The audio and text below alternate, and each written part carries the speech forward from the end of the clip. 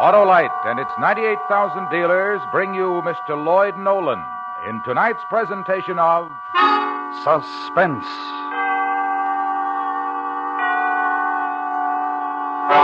Tonight, Autolite presents a true story of crime and punishment.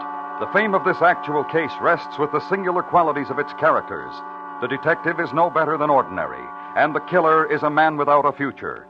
The story is called The Man with Two Faces. Our star, Mr. Lloyd Nolan.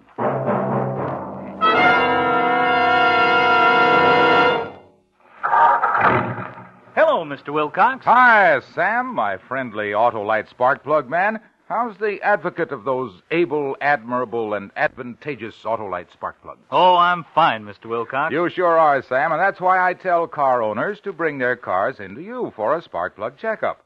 You know, Sam, that unless spark plugs are operating properly, you won't get the smooth and economical performance you expect from your car. It pays to have spark plugs checked every 3,000 to 5,000 miles, Arlo. Right you are, Sam. And if cleaning or adjustments are needed, your friendly Autolite spark plug dealer has the latest equipment to give you the best spark plug service money can buy. And if he finds your spark plugs are worn out or wrong for your style of driving, your Autolite spark plug dealer will replace them with the world-famous ignition-engineered Autolite spark plugs, either standard or resistor type. To locate him, look for the Autolite spark plug sign, or just phone Western Union by number and ask for Operator 25. She'll tell you the name of your nearest Autolite spark plug dealer. And remember, from bumper to tail light, you're always right with Autolite. And now, Autolite presents The Man with Two Faces, the documented story of an actual crime, starring Lloyd Nolan, hoping once again to keep you in suspense.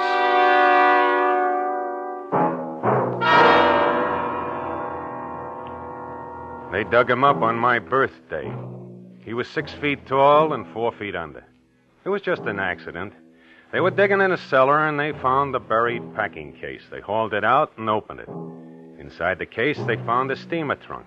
They opened that. He was jammed inside, doubled up, his knees against his chest. All he had for company was a pile of quicklime. He was wearing a blue suit, a big smile, and 2 holes in his skull. The best-dressed skeleton you ever saw.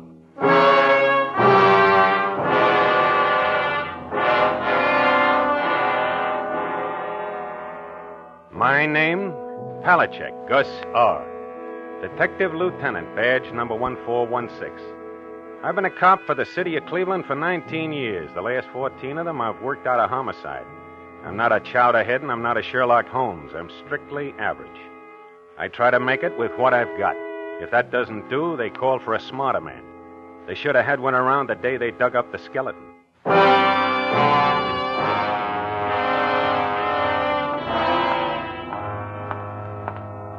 We completed our preliminary investigation at the spot where the packing case was uncovered. There wasn't much. I drove back downtown to check with the medical examiner. Hi, Sam. How's it going? Oh, hi, Gus. Happy birthday. Yeah, sure is. You about done with him? Just finished. Don't envy you. Find anything at all? No question it's a homicide. Where'd they dig him up, anyway? Basement of an empty building out on Euclid Avenue. Hey, by the way, how long would you say he's been dead? About 3 years. And they had to dig him up on my birthday. There's a few things here that might help you. What's that? Possible description of the victim. It's only partial. I figured it out from the skeleton, size of the bones, general structure. Uh-huh. What else? This piece of bridge work here. Put in a little leg work. You might find the dentist who made it. You go through the clothing? Here's the label that was sewed inside the coat. Custom tailors since 1885, 10th near Parkway. That's it. Dead at least 3 years. That's the way I figured, 3 years. Looks like a long hike for you, Gus. Let's hope it's not for nothing.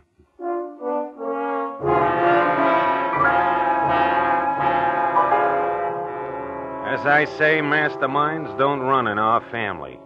I have a tough enough time figuring a homicide that's 3 hours old, let alone one that's going on for 3 years. With me, tracking a killer, strictly hammer and saw work. I grab what I figure's the strongest lead and start hiking from there. The next day, I checked with the custom tailors who had their label on the suit we find on the skeleton. This suit here? That's right. It's got your label on it. You remember who you sold it to? What's the matter? This some kind of a joke? I don't pound the pavement for laughs. What are you talking about? Well, this isn't my suit. It's a fake. Huh? Look, in my whole life, I never made a suit like this. It's a fake. Somebody took my label and sewed it into a cheap store suit. You sure of that? Well, naturally, I'm sure. Here. Look. Yeah? Look at how it's made. This is not hand stitching. It's stitching made by a machine. Cheap store suit.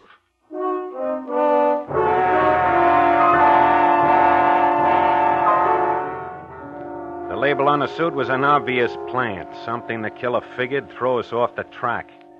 This being true, then why did he leave behind something as telltale as a piece of bridge work in the mouth of his victim?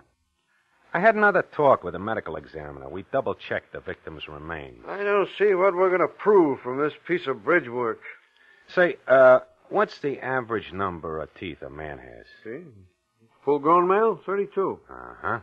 And how many did you count in the victim's mouth? 31. Only had one extraction, a molar, I could tell that. Oh, I see what you mean. Only one tooth pulled. Yet he had a bridge loose in his mouth with 4 molars in it. That's 35 in my book. Yeah, 3 more than any normal man could possibly have. Yeah. Well, why would the killer plant a piece of bridge work? What for? When I find him, I'll ask him.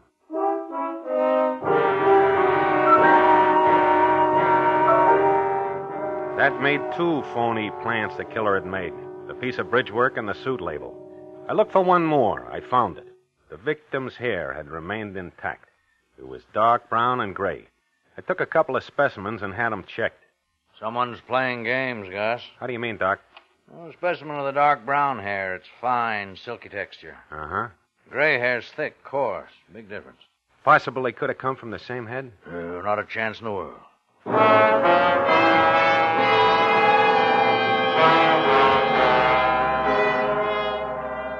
3 phony plants.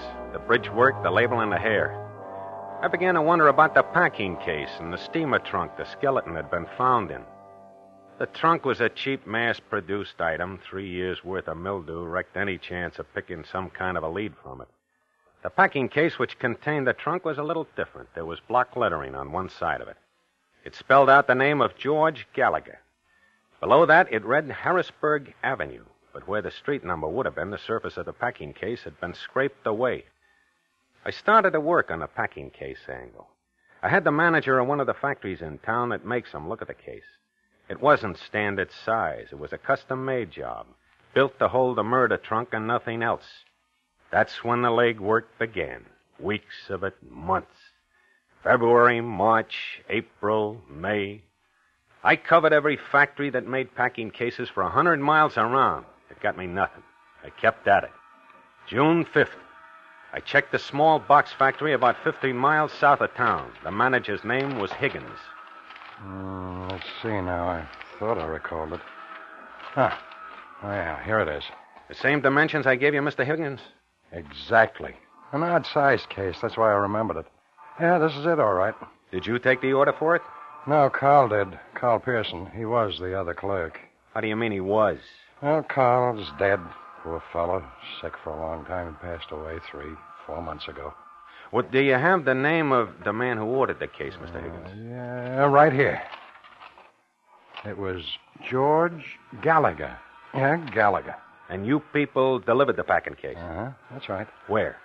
Harrisburg Avenue, number 6913.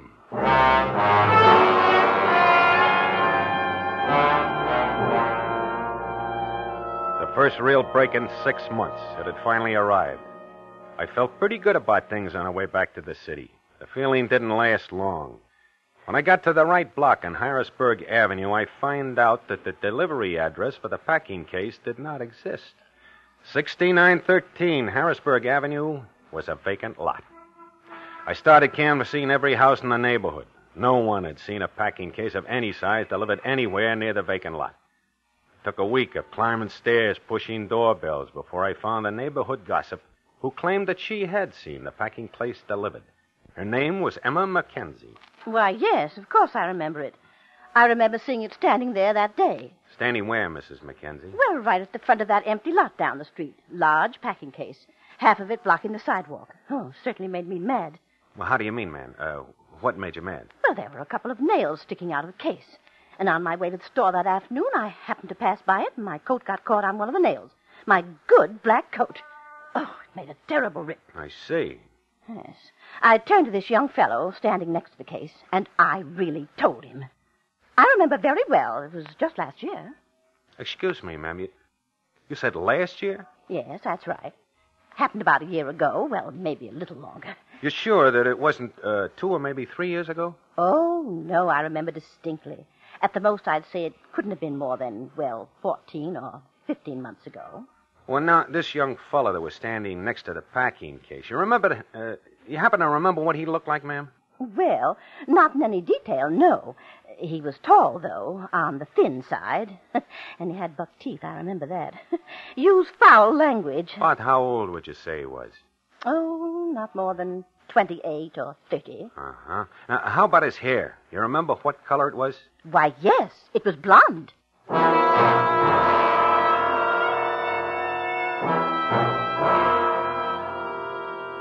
When I finished talking to Mrs. Mackenzie, I didn't know where I stood.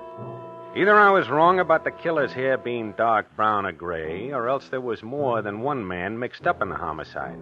And more important, the case was only 1 year old. So somewhere along the line, the medical examiner made a mistake, a big one. Maybe it was the quicklime that threw him off, I don't know. The important thing was he was wrong. So the basement of the building wasn't vacant at the time the body was buried. I checked back with the owners of the building and found out that at the time it was occupied by a laundry that had since gone out of business, the White Star Laundry. The owner and manager turned out to be a Myron Wagner. I finally located him at his home in the south end of the city the night of the 4th of July. It was a big gray house set well back off the street. Wagner was an Austrian immigrant, pleasant, cooperative. I interviewed him in the dimly lighted living room. It was a hot night. Outside, you could hear the kids with their fireworks.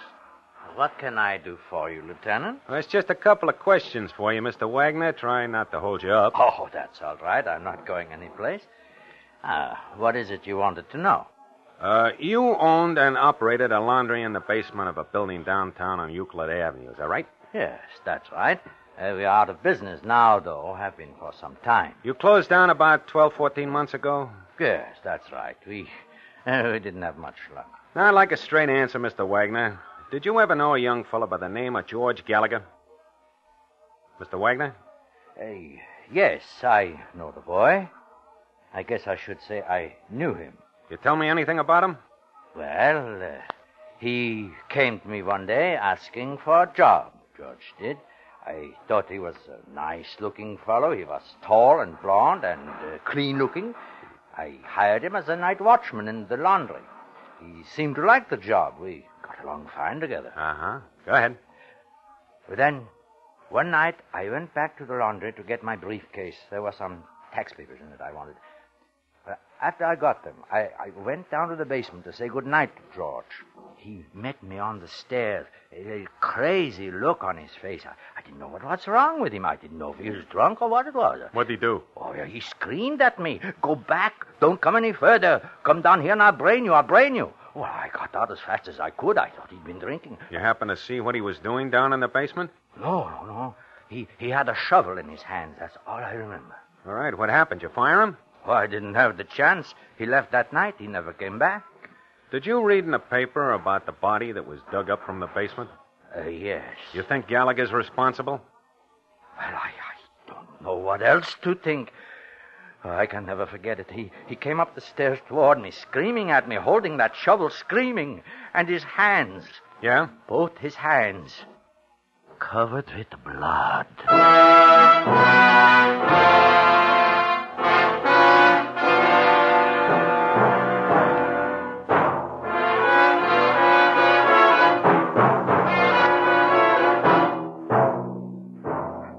Autolite is bringing you Mr. Lloyd Nolan in The Man with Two Faces.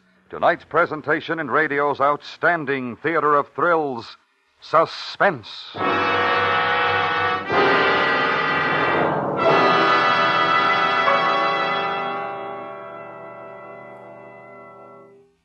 Say, Harlow, you want smoother performance, quick starts, and double spark plug life? I sure do, Sam, and I know you're talking about the outstanding advantages of the Autolite resistor spark plug, the greatest advancement in spark plugs for automotive use in the past 20 years. I sure am, Harlow, because... Because the Autolite resistor spark plug is original equipment on many leading makes of our finest cars, and, like the complete line of ignition-engineered Autolite spark plugs, is famous throughout the world for quality and performance. And you get something extra with the Autolite resistor spark plug. And that's the exclusive Autolite 10,000 ohm resistor built right into every Autolite resistor spark plug to make possible such extra advantages as smoother performance, quick starts, and double spark plug life. So, friends, see your nearest Autolite spark plug dealer. Have him check your spark plugs, and if replacements are needed, he'll install ignition-engineered Autolite spark plugs, either standard or resistor type. And remember, from bumper to tail light, you're always right with Autolite. And now, Autolite brings back to our Hollywood soundstage Mr. Lloyd Nolan in Elliot Lewis's production of The Man with Two Faces, a true report well calculated to keep you in suspense.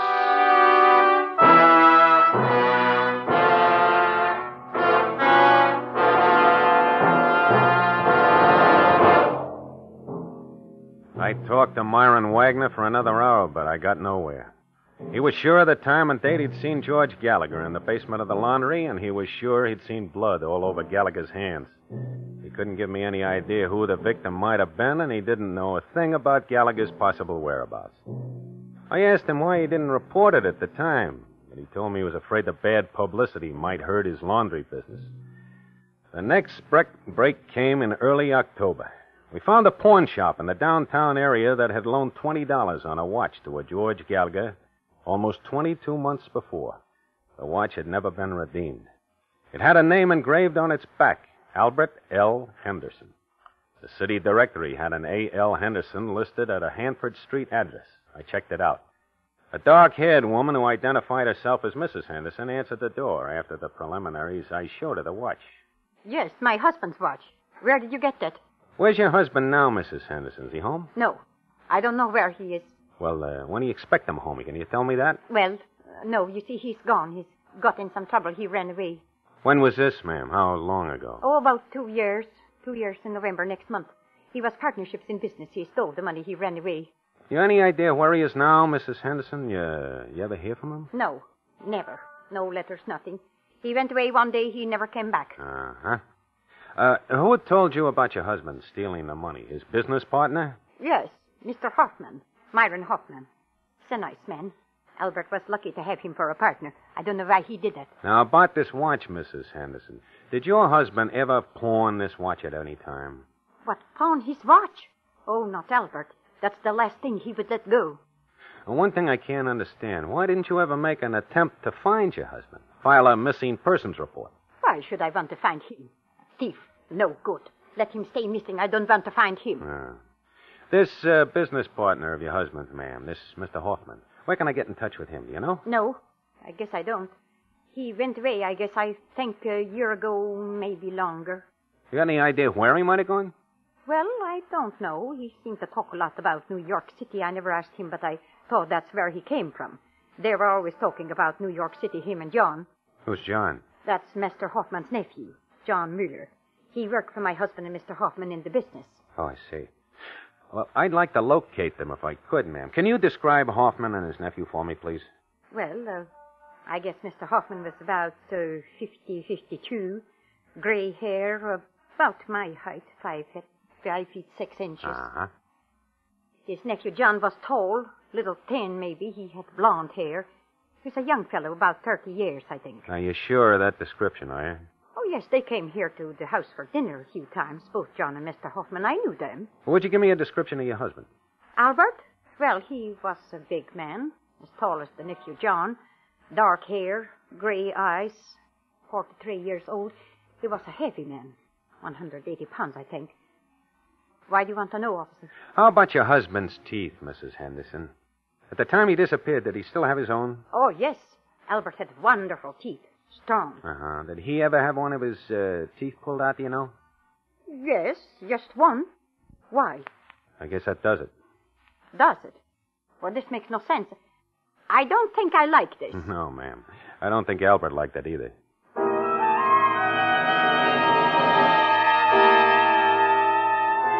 The next day, we got out an all-points bulletin on Myron Hoffman and his nephew, John Mueller, alias George Gallagher. We finally tied in the last piece of evidence. The day after, I took a train for New York City. I spent the better part of a month there. Legwork, phone calls, more legwork. It didn't go for nothing. December 13th, I took the train back to Cleveland. Next morning, I checked in with Captain Rogers in charge of homicide. Palaszczuk? How'd it go? Good trip? Tired. I think we made the grade, Captain. Oh, what's the story? I got enough here to start a novel. Here's page 1. Yeah? Mr. Henderson's business partner, Myron Hoffman. He's from New York, all right. He's got a record there long as your arm. Bunco, forgery, narcotics, grand theft, robbery, everything but murder.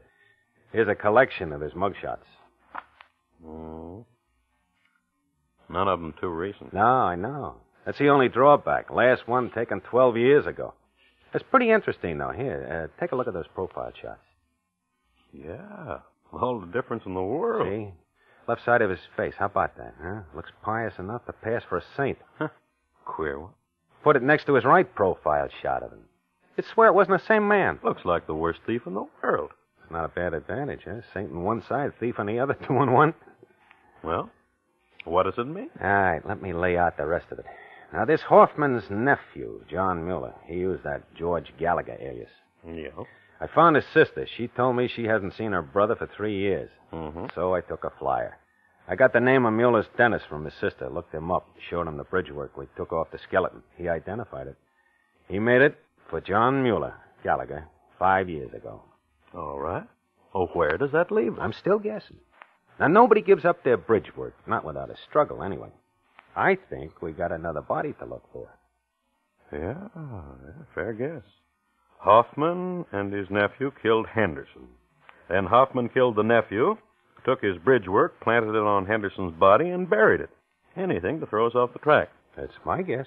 The owner of the laundry, Myron Wagner, that story of his about the blonde kid, the shovel, blood on his hands, kind of makes a liar out of him, doesn't it? No big change. What do you mean? He was a liar long before we met him.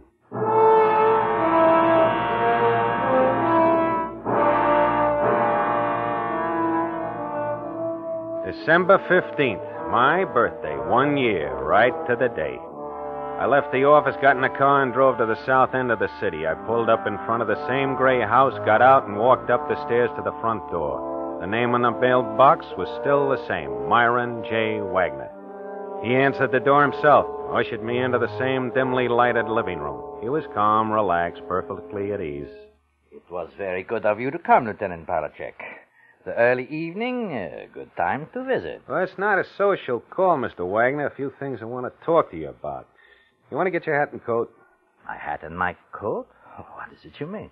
We want you downtown, Mr. Wagner. A couple of questions we'd like to ask. Questions?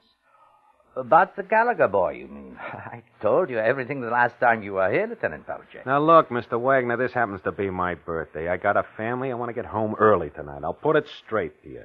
Put it straight? Yeah, I'll draw you a road map. Now, for a whole year, I've been pounding my feet east, west, and south in the city and out of it. I'm not a smart cop, mister, but I can still put 1 and 1 together. It adds up to you, Wagner. Now, how about the hat and coat? It adds up to me, Lieutenant Palaszczuk. I don't think I understand. Number 1, your name's Myron Hoffman, not Myron Wagner. We've got your mug shots, your prints, and exemplars of your handwriting from New York to prove it. Number 2, you killed Albert Henderson and buried him in the basement of that building where you had your laundry. And besides that, it's odds on you killed your nephew, too. You assume this, or you have proof? Which one? 90% proof. Your hair, Wagner, I'll bet on it. Same kind that was planted on Henderson's body. Same color, same texture. There's a bum bet, mister, right from the start. Why'd you try? You want me to get my coat? Yeah, I'll go with you. Yeah. Hey, I'm just curious, Wagner. You want to turn on the overhead lights? Hey, yes. All right. My face. Is that it? Lord. Good Lord. There are two sides to a face, Lieutenant. Look at both of them. You will find one of them is good. We better get your coat. Just one thing. My friend Henderson, my nephew John. Yeah? As you say, just as you say, a bum bet. I even try. Hey, Wagner. What's the matter? Wagner!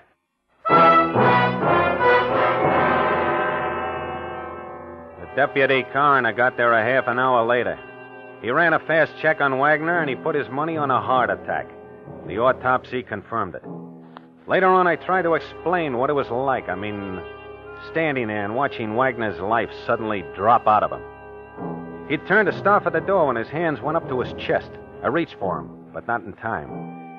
He straightened out on the floor. That's when I noticed his face.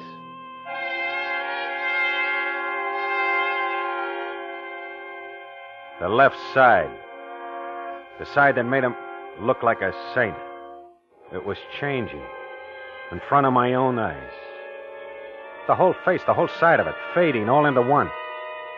Like a thick brown stain over the skin. The same look as the right side of the face. Dirty, dark, twisted. It was all there. It was frozen into his eyes and his mouth. All the evil in the world in one face. I saw it happen. I saw it with my own eyes.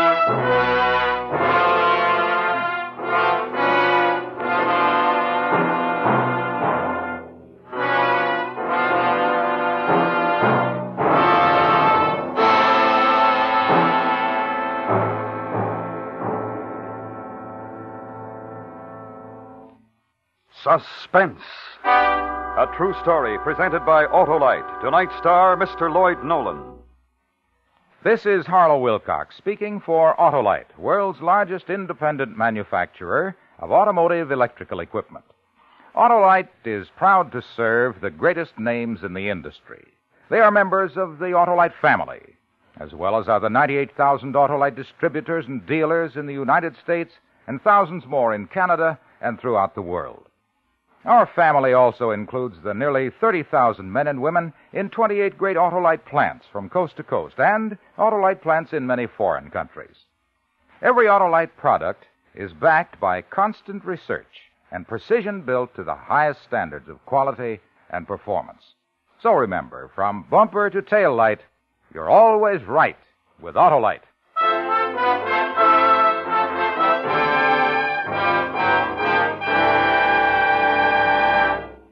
Next week, the story about a group of brave men who risked their lives in a desperate effort to save their fellow men. The true story entitled Arctic Rescue. Our star, Mr. Joseph Cotton. That's next week on Suspense.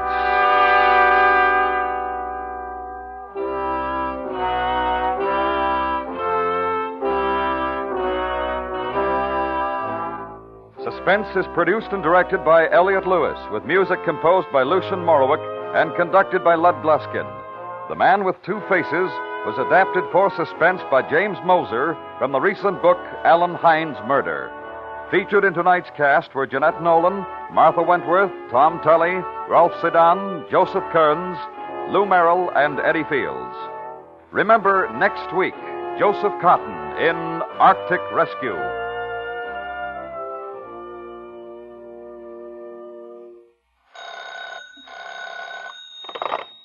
Buy Autolite resistor or standard type spark plugs, Autolite stay full batteries, and Autolite electrical parts at your neighborhood Autolite dealers. Switch to Autolite. Good night.